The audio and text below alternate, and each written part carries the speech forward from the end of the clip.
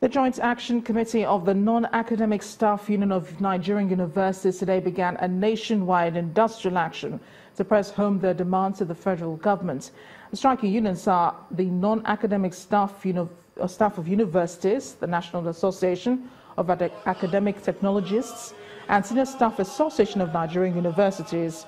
Their demands, which among other things include payment of allowances, are not different from that of the striking university lecturers. The industrial workers have been across the country as members of the unions compiled the stay-at-home order in most of the universities visited by our correspondents. Members of the union who spoke with our correspondents, however, are resolute on their demands, insisting they do not have any reasons to dialogue with the government again.